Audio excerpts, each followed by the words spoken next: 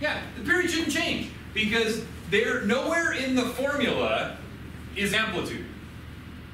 There's no amplitude in the formula. There's only length and gravity. Did the length change? No. Are we still on planet Earth?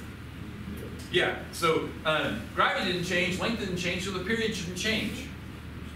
Now what if I took this same pendulum and I took it to Mars, where the gravity is 5/6 that of Earth? It would change. Would it be faster or slower? So take a second and figure this out and then chat with your neighbor. Spencer, make sure you include our guest. If you took this to Mars, where the G of Mars is about 0.8 G, or 8 meters per second squared, would the period go up or would the period go down?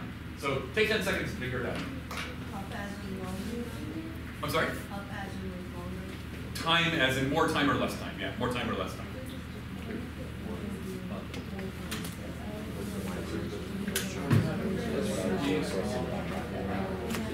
Yeah. Yeah, divide by less. Yeah, bigger. So T is kind of bigger. Yeah. I need 5. I know. Oh, I see what you mean. All right. Well, it takes it longer. If you think the Martian pendulum will take more time, give me a thumbs up. If you think the Martian pendulum will take less time, give me a thumbs down. Not voting, not voting, not, come on. Up, up, up, up, up. Most of you think it's going to take more time, and you're right. Because if you make a denominator smaller, then the number it represents has to get bigger. Make sense? But there's a radical in there. Does the radical matter? No, not for what we're talking about. No, it doesn't. So if you make the G smaller, the denominator is smaller, the number it represents gets bigger. You've seen those videos where the astronauts are jumping on the moon and it looks like they're floating and you're like, that can't be real. It's real. The gravity that's pulling them down is only 1/6 that of Earth. So they can jump and spend a lot more time in the air. We're all play basketball. Now on the other hand, if we go to Jupiter, where Jupiter's gravity is about 2.5 times more than Earth, then if we went to Jupiter, the G would be gigantic and the period would be small. So whereas Earth you get this, Jupiter you get this. You try to jump on Jupiter, you're like jumping really fast. Would you feel like a heart attack on Jupiter or something? Like the blood? There's a lot of pressure. You could somehow. If you could like, it is a gas giant. So, yeah. Anyway, all right. So, if we diagrammed a pendulum with vectors, you would find that at its furthest point, it would have 0 velocity and maximum acceleration. So if you were to attach a force vector here, what direction would the force vector point? Let's attach a force vector to this diagram right here. Up. Would it be up? No, down because now the acceleration. Exactly. It would be down because of acceleration. So if you applied a force vector, it would have to be down because the acceleration is also down. And we would just go ahead and call it FG. Wait. Okay. Any other vectors we care about?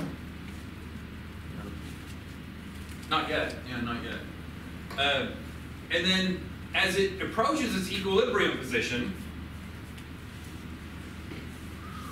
you would find a situation where you have maximum velocity but no acceleration.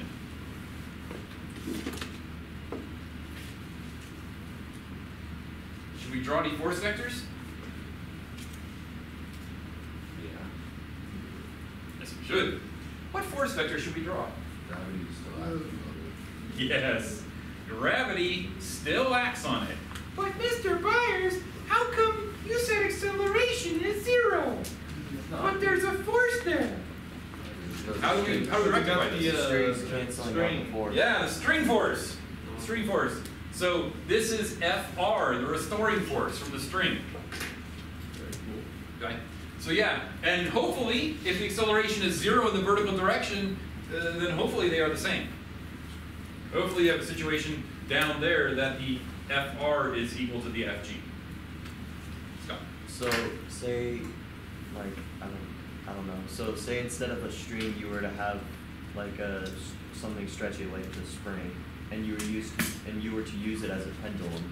Whenever it swings down to the bottom, even when it's at resting, as soon as it comes at rest, it still wouldn't be at equilibrium because the pendulum is the string force is going to be changing. Wait. Okay. So yeah. So when you go to college and you're in your third year of physics, then you can talk about what happens when the connecting restoring force is no longer constant and you get crazy spring action. Notice what's happening at the center at the equilibrium point. Oh, it's like Yeah, it's going up. So at the equilibrium point here, the actual spring force is less, and it's more over here, because you have multiple vectors involved. But when you talk about a spring, you're usually talking about 1 or 2 vectors just pointing this way, or vectors this way. When you use a spring as a pendulum, you have another vector that has to point that way, and to basically bring it towards the equilibrium position. Yeah, fun. But if you're not going to go into more advanced physics, just expunge all that out of your brain. If you're going to go into more advanced physics, then have fun, because then you get multiple vectors all playing at the same time. But yeah, we're going to focus on springs traveling only up and down, and pendulums traveling back and forth with nothing going on in the middle. But good question. Yeah. Yeah, fun stuff. All right. Give me a thumbs up if you're good so far. Wave your hand around if you have questions. All right. And then as it passes the equilibrium and continues on, it travels back up to the point, and once again we get to this point here where we have our force going down like so. Now because this is first year physics, we're not going to diagram what goes on from here to here, but you can kind of visualize what's going on. As it goes from here to here, the FR increases, exactly. The FR is a function of the weight of the thing, so up here FR is 0, and here FR is equal to FG, so the FR increases. You got a teeny tiny FR and a bigger FR and a bigger FR and a bigger FR, and it's constantly getting larger and larger as it approaches the equilibrium point.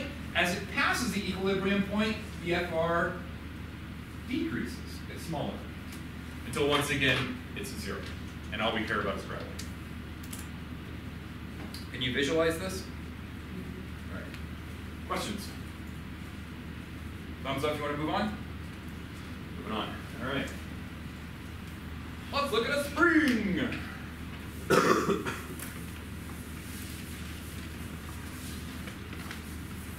Okay, so I think a spring is actually easier to visualize, but some people think pendulums are easier. Now, when the spring is hanging at its equilibrium point, you have an upward restoring force and a downward FG. Pretend that W is actually an FG. We don't use W for weight anymore. So FR, FG. Okay. So that's where we are. At an equilibrium point, the upward restoring force is equal to the downward weight. Now, if I bring this down below the equilibrium point, the FR has to increase. Why does the FR increase?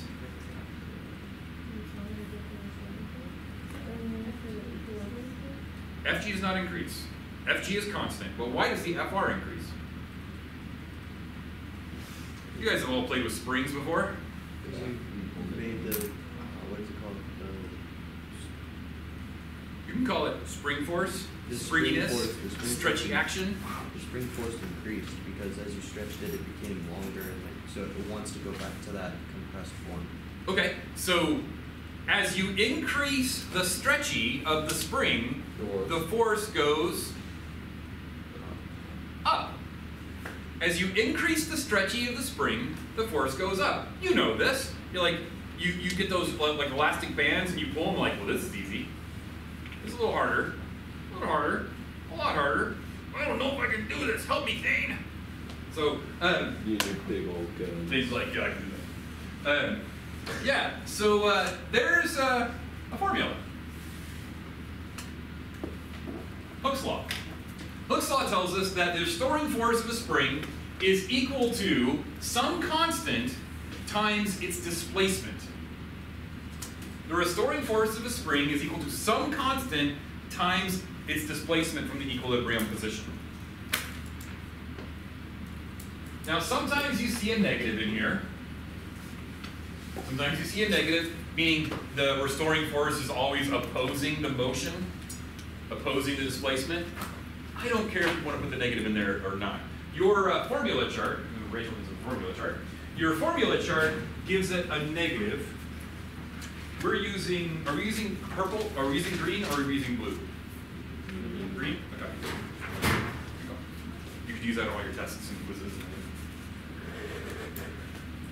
So I think that the College Board still puts a negative in front of it to basically say, the force is going to be in an opposite direction. It's a restoring force. It's like a normal force. But there you go. That's Hooke's law. It basically means the further you are away from an equilibrium position, the more force the spring will provide. Does that idea make sense? We're going to investigate this a little bit, and I'm going to let you test a bunch of springs that I bought online years ago. So, what does this look like? If you were to graph, let's pretend we're going to make a graph. If you were to graph the force versus the displacement of any normal spring, where should the graph start?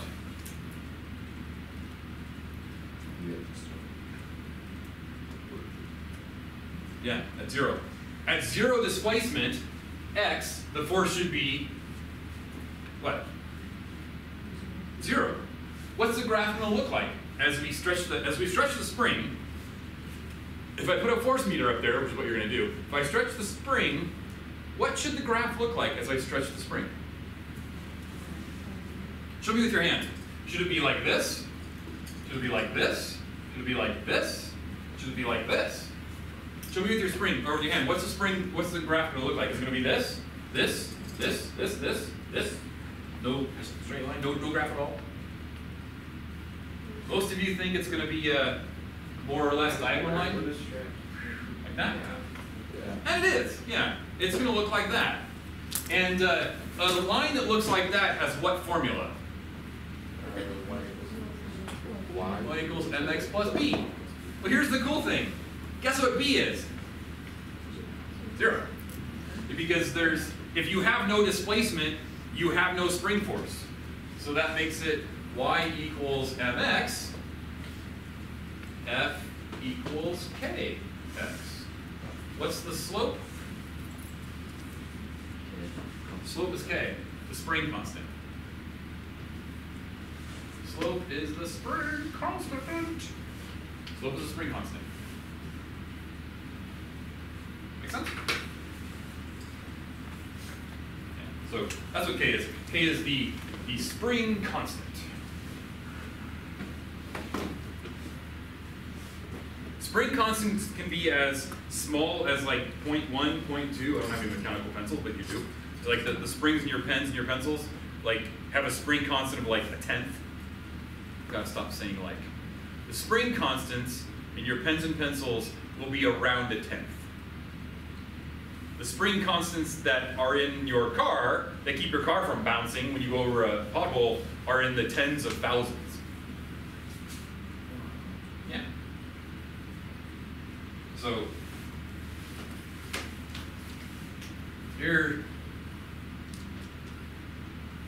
is that a strong spring or a weak spring? Weak. Yeah, pretty weak spring. Means as you stretch it, the force doesn't change much. And then strong spring or weak spring? Strong. So this is a strong spring, which has a high K. This is a weak spring, which has a low K. All right, so let's look at the formula. First of all, does that make sense? Give me a thumbs up if that makes sense to you. If you want to talk about restoring force more, wave your hand around. All right, so the period of a spring. Period of spring is 2 pi m over k. Boy. Does the size of the spring matter? No. No.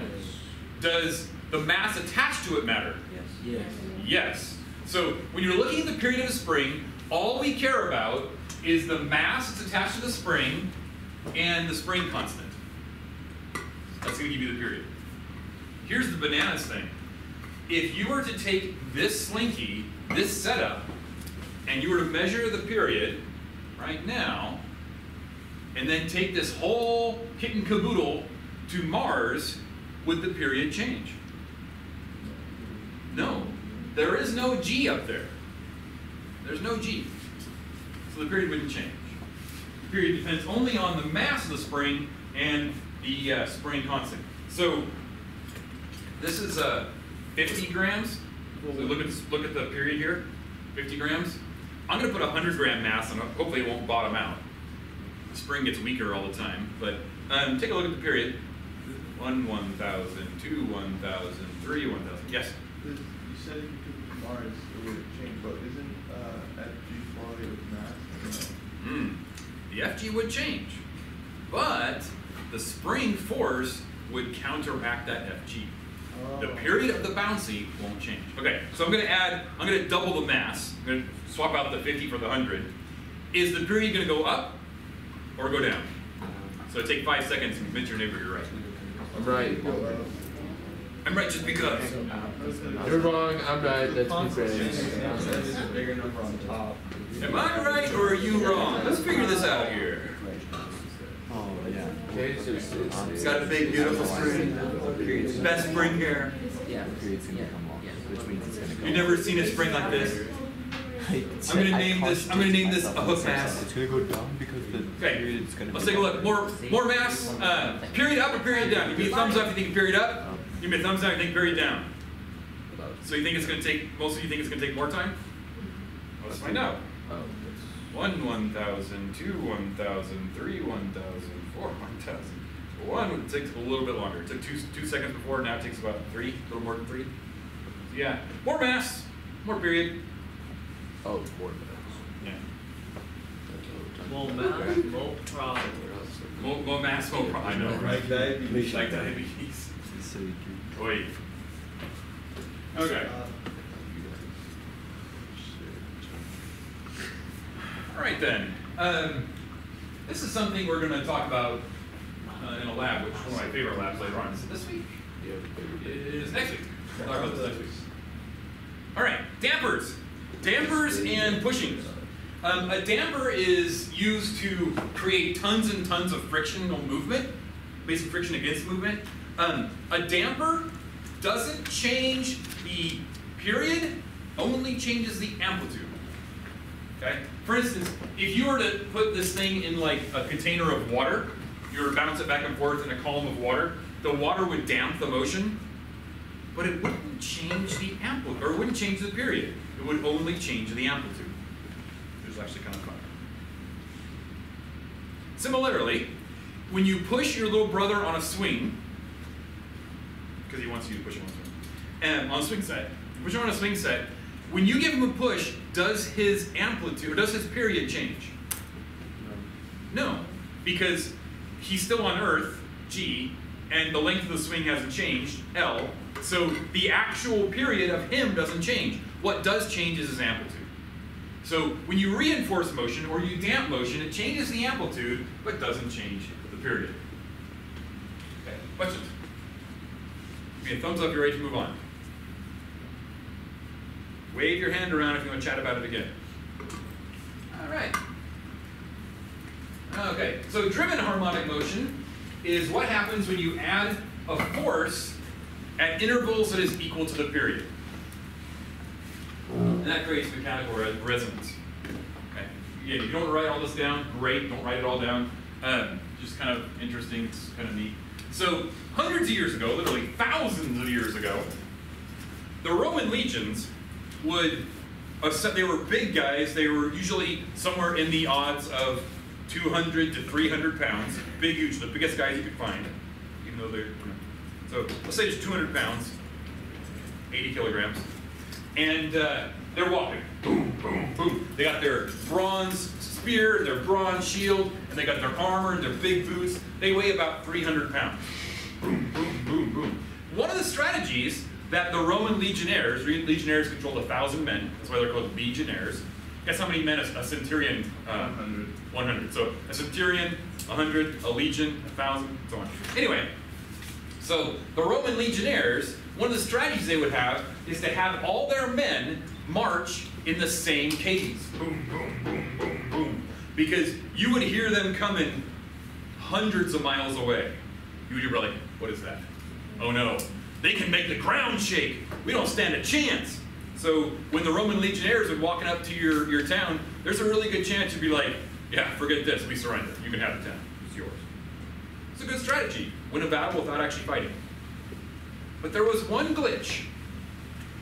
If your Roman legionnaire told you to approach the town, boom, boom, boom, boom, everybody's marching together, and they came to a bridge, a wooden bridge, which is usually anchored with, dirt, mud, maybe cement, but probably not.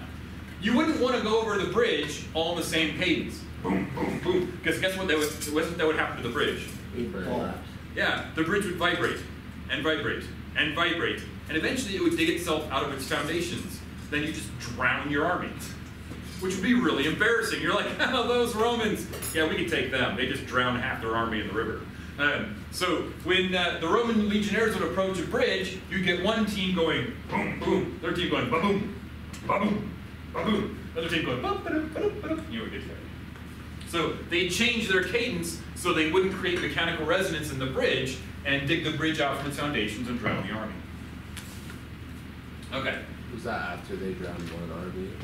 They probably figured it out after they knocked down a bridge and drowned the army.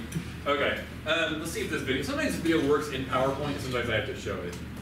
Let's see. It's going to work. It's going to work. You never really know. Okay, so I'm gonna exit out and show you what this looks like in real life. IRL. All right, IRL. Yep, IRL. Here we go. So back in the 30s and 40s, there was this bridge. There we go. Okay, and so there was a bridge over the Tacoma Narrows. So the Tacoma Narrows links parts of the Puget Sound up in Washington, and it's very, very windy.